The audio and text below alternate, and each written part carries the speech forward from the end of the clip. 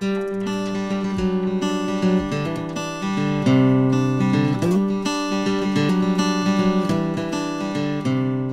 evening, everyone, and once again, welcome to another episode of Hot Topics. Can you believe it? This is our first episode for 2021.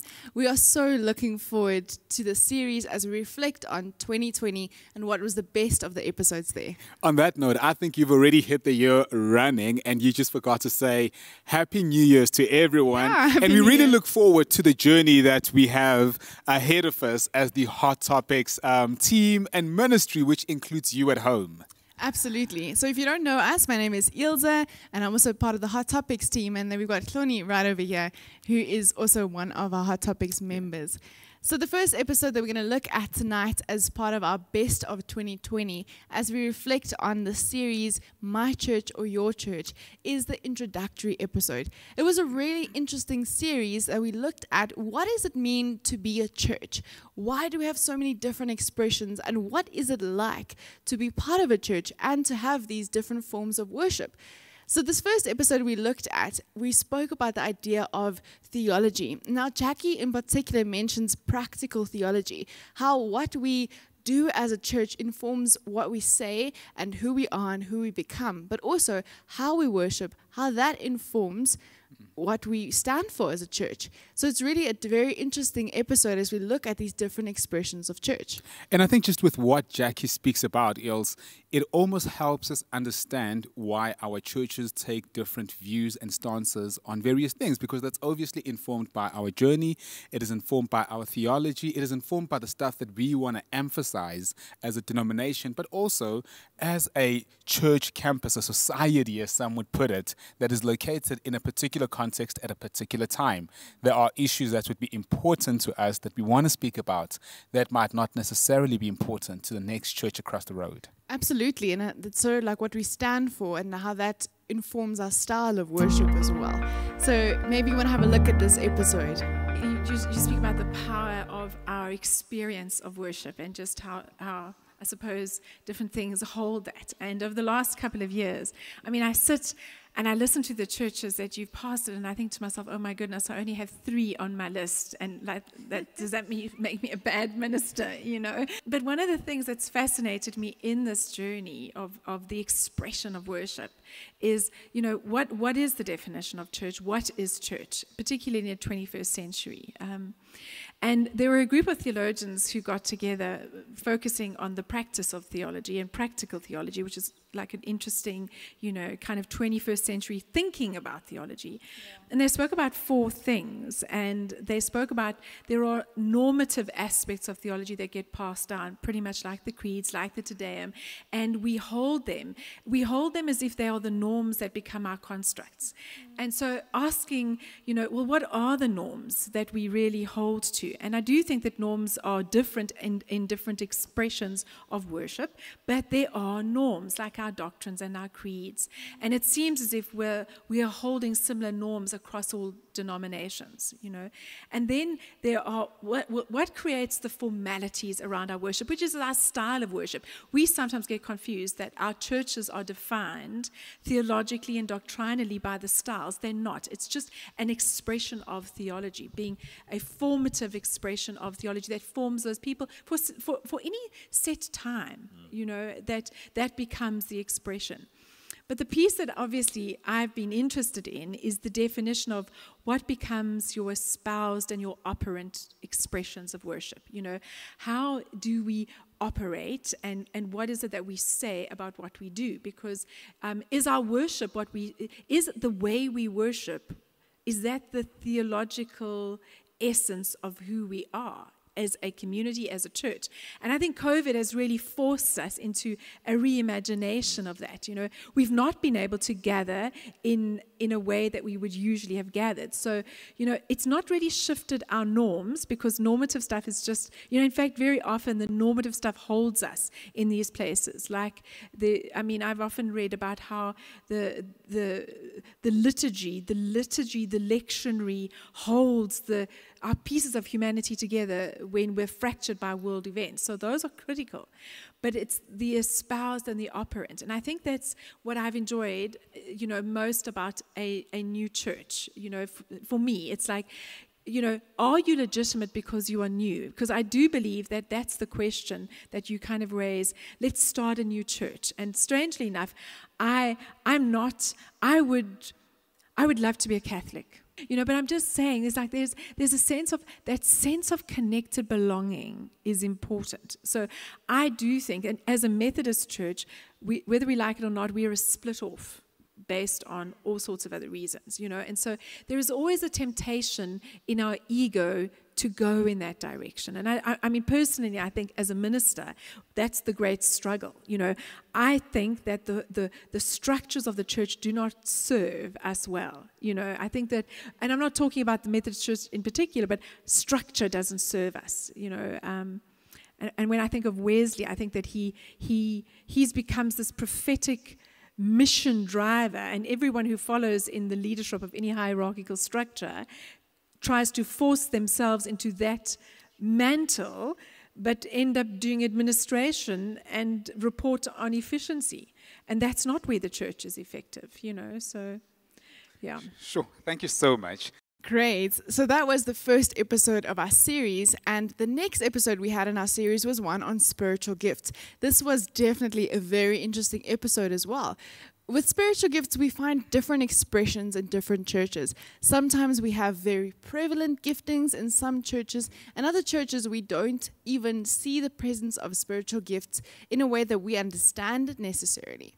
And I suppose what sometimes makes it difficult for us to see the presence of Holy Spirit, spiritual gifts, is that we've got this expectation of superhero abilities, and then suddenly we're no longer normal human beings and we do these amazing things. But the truth is, if we were to search deeply, each and every person that is part of a faith community has something to offer, has a gift to offer to that community. Exactly. And what I found so interesting about this part of our episode was that we spoke about what does it mean to use our giftings. As people, we can sometimes be tempted to use these, like almost supernatural abilities for our own good. But if we reflect, it's actually we're given these abilities for the benefit of the congregation, the community, and that we have to walk humbly with our giftings. And that was just something that really stood out for me in this episode. So maybe let's have a look at this episode together.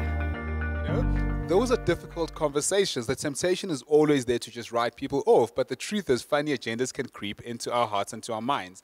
So I think how we actually manage it, number one, for me, I think it is very important to hold one another accountable. There are moments when I might act and behave like a fake prophet, but the beauty of belonging to a community is accountability, and that's why we insist that gifts cannot exist in isolation. Belong to a community where they'll be channeled and developed towards the right direction. Absolutely. And I think it's important with this to remember is that we grow within our callings, we grow within our giftings as well. At first you might start out using your gifting in the purest form, and as life affects you, and you might start to find yourself swaying, but that doesn't mean it's only there. I love what you said, is we don't write people off because of a mistake they've made.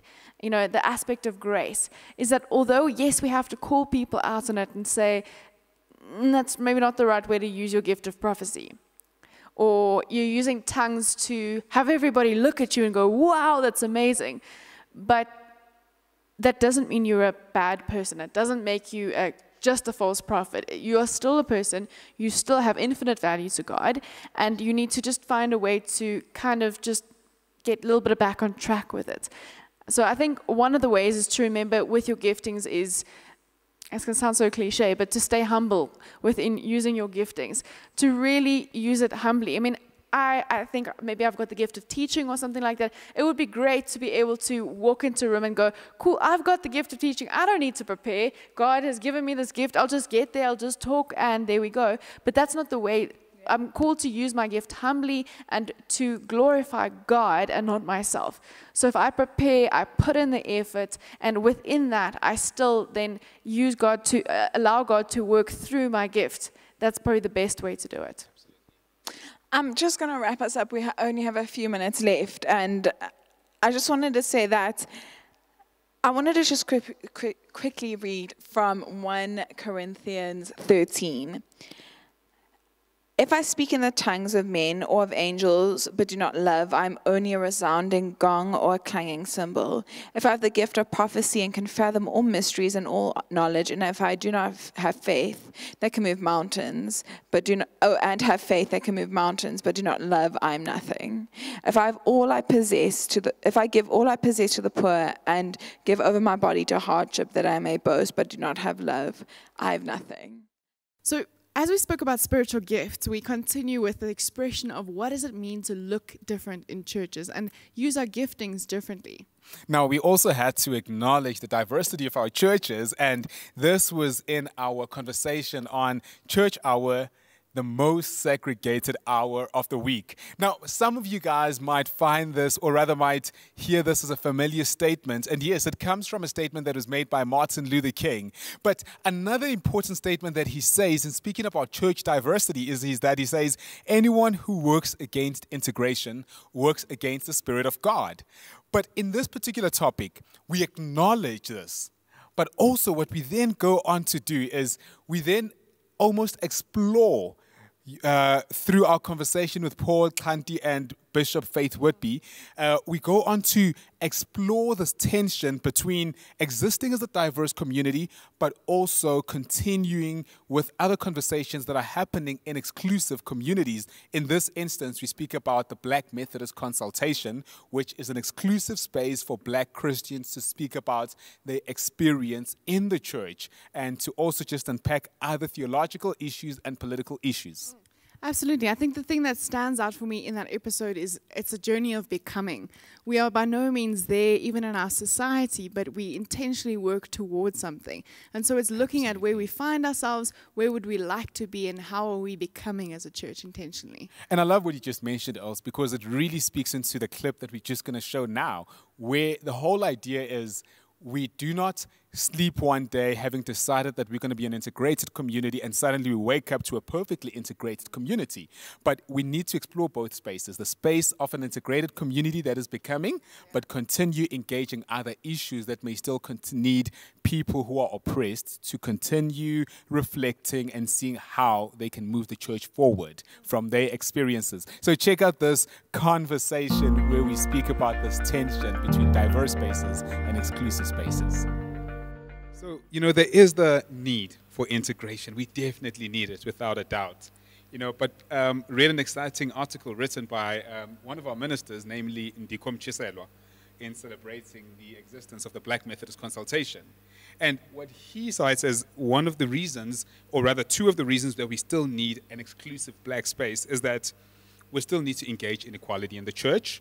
He says that is still an important reason, but also we need to eradicate the traits of colonialism that still exist in the church. He makes examples of hymn 245 in Xhosa, which says "Dikhokhele," which is a very un-African thing to say "guide me." It would rather be "guide us," And so there are these values that are being forced down people's throats, and so you need an exclusive space where you're going to engage those things without feeling inferior, without feeling as though there's a louder voice in the house. So how do we then, before Ilse wraps it up for us in 2 seconds from everyone, how do we then continue to engage the need of integration, but holding it with the tension of the other spaces that we need, like spaces that will continue to engage on issues such as why on earth does the Xhosa hymn book still start by demonizing Black people and saying when the heathen, why do we still have those issues? Now, how do we hold those two tensions? We certainly need to identify areas that need to be changed. That's important. And we take necessary resolutions to change that. Surely there's something wrong with our hymn book still referring to Kumkanikazi Elizabeth centuries later, and as if it is printed in Britain when it is printed here in South Africa. So we really have not done what we ought to have done. And so part of working towards integration is to admit we should have done this, we didn't do it, who is going to do it when, and there's some kind of accountability. Two, and lastly, I agree we still need some of the exclusive spaces to reflect on what it means to be black and the damage that has been caused by colonialism and apartheid. What damage has it caused? Without any interference from someone else to interpret my experience. We need to experience what that means and interpret what that means for us and what solutions can we seek together. In my view, these can coexist without tension. There must be transparency. If I'm going to a Black Marriage consultation, my superintendent always knows that I'm going to this meeting. And if he wants the agenda, I can share the agenda. And that's it. There is transparency. But at the same time, there is freedom in me reflecting on what I believe is important for us to look at. So we've got to work towards integration. There's power in humanism, interfaith, and we increase social action so that we are more visible in the community than we are visible in the sanctuary.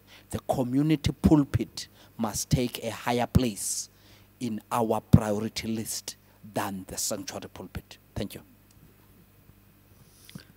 Just very briefly from me, I think the word tension is helpful.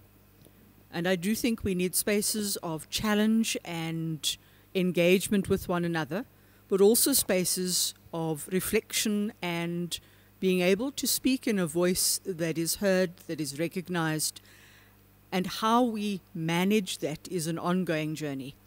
The one doesn't necessarily exclude the other. We might, at this stage in our history, need both those spaces as we journey towards a deeper understanding of what it means to be one in Christ. So I do believe that the BMC, as it's abbreviated, is a gift to the church. But let me just say, I suppose this comes from my memory. The Broederbond, which eventually became a very, very potent weapon in the whole racist journey, and we've got to recognize that, actually came from Afrikaners deciding that they wanted to group together against British colonialism. And ultimately it became a vicious instrument of assertion. And so I suppose two things. There is a challenge to the BMC that it, at the back of its mind, has got to keep very carefully in check that power in all of our hands is a very, very tricky gift that can ultimately build or destroy. And so the Afrikaner got their identity all sorted out, and their ultimate target was not decolonization. Their ultimate target became the black community. And they eventually became the victims of a most outrageous victimization. And one has to be careful that can happen.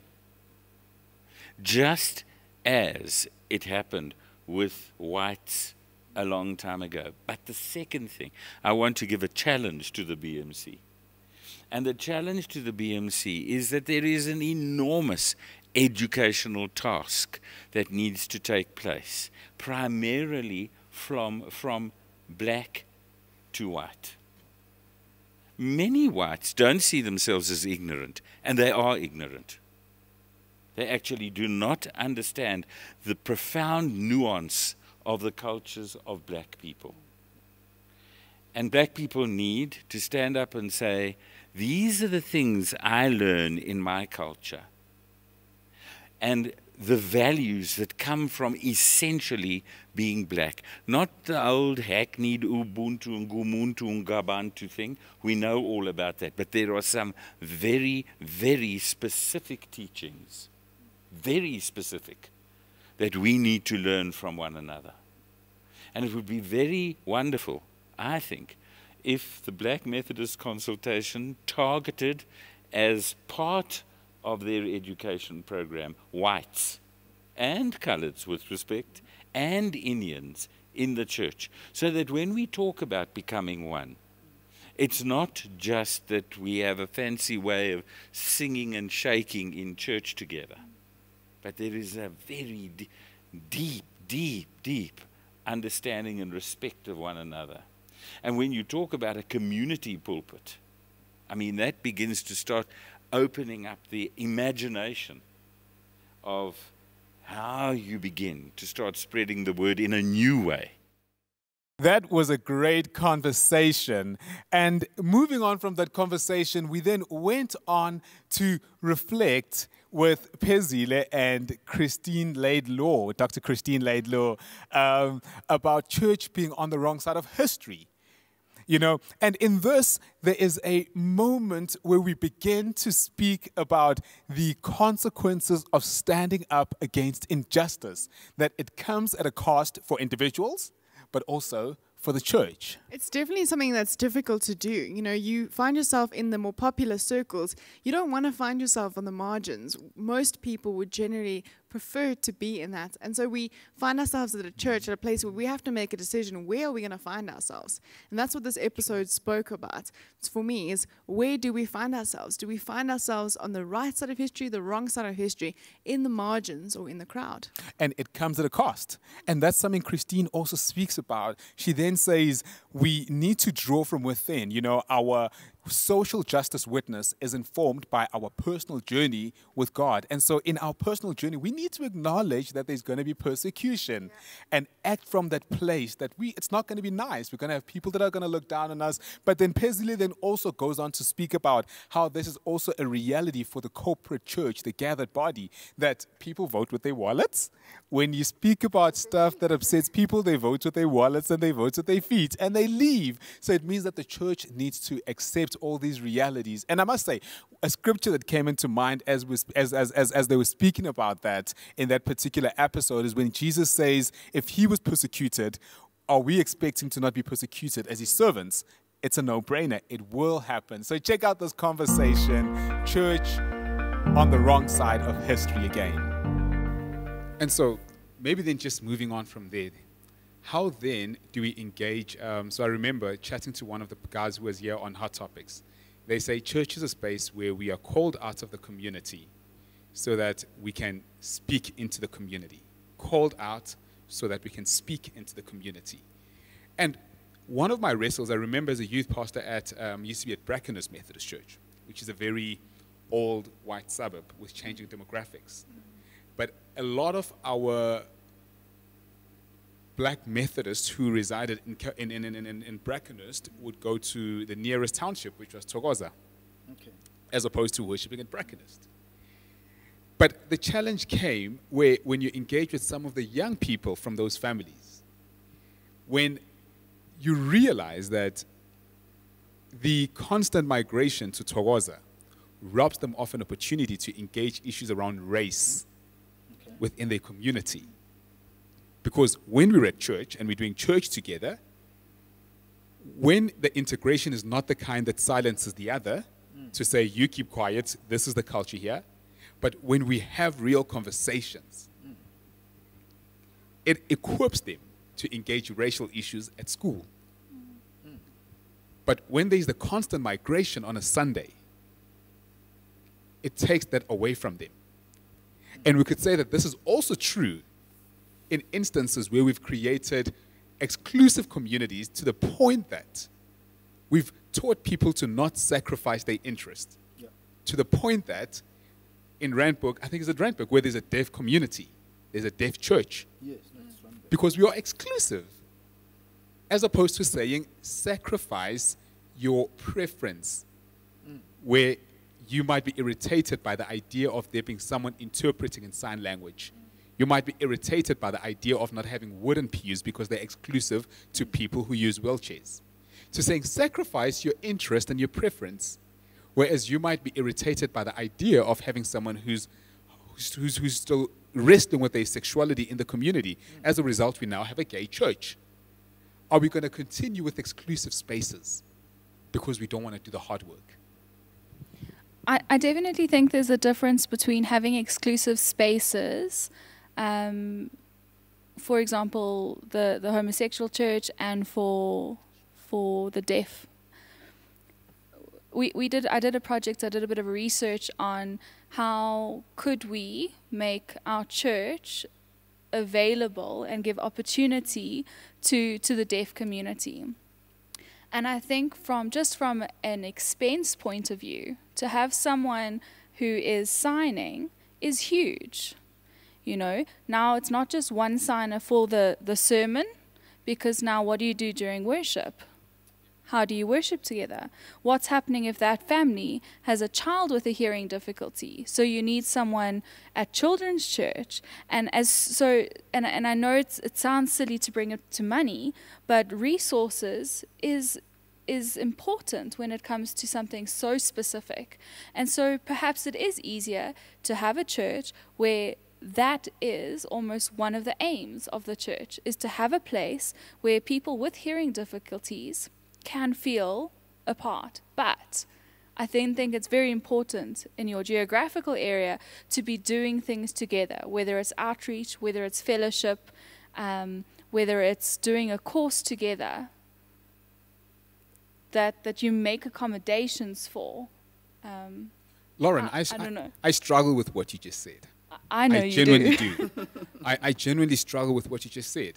You know, because I think we almost saying it's not a worthwhile investment.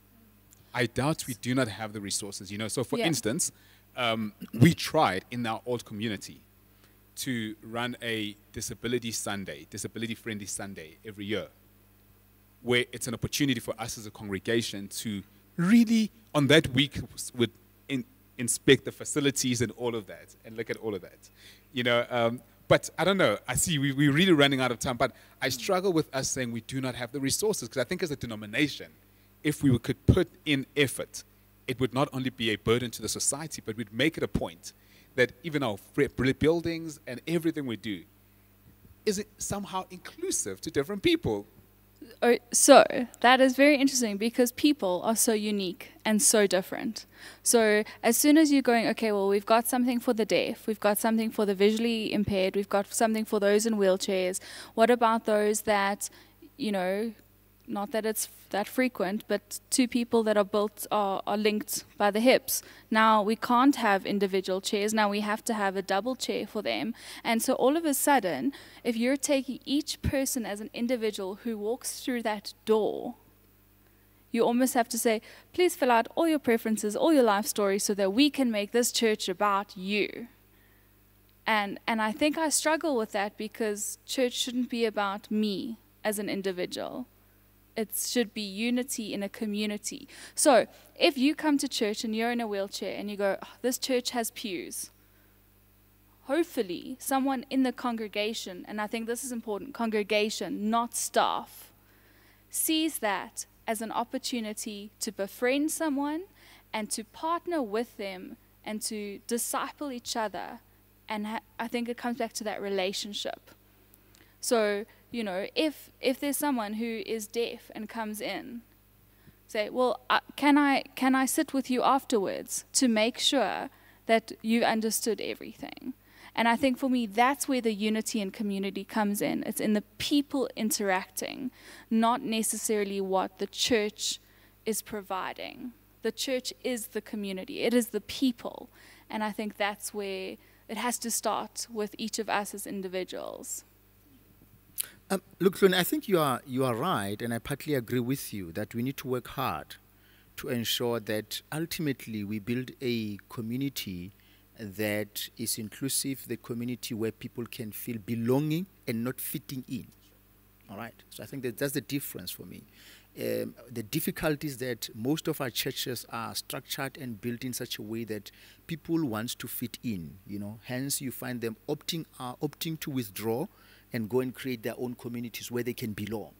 Because for an example, we pick on the LGBTQI community, being part of most of our traditional conservative churches, they find it difficult to belong, you know, because of the deep entrenched sense of exclusionary ways that we do church. And so people opt to go and belong somewhere else. And however, I mean, our Wesleyan theology calls upon us that it is inherent in our beliefs and our doctrines that we are a community of acknowledging and recognizing that everybody has been created in the image of God. And so that's the essence of who we are.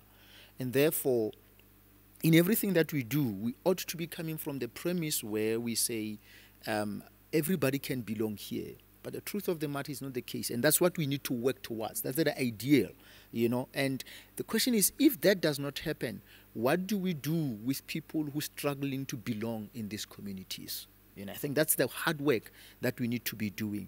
And so our liturgical material needs to be structured in such a way that it is inclusive. All right. Our spaces need to be deconstructed or decolonized, if one can use that, you know. Demythologizing of our spaces can be a way in which we say, even if you come from whatever culture, from whatever social background, you will still have a home, you will still belong, you will still be loved, you will still be embraced, you will still experience all the fundamental principles that you would have to experience in the kingdom of God. You know, and that's what the church needs to be all about. And so that will have to go with transforming how we think and understand what church is.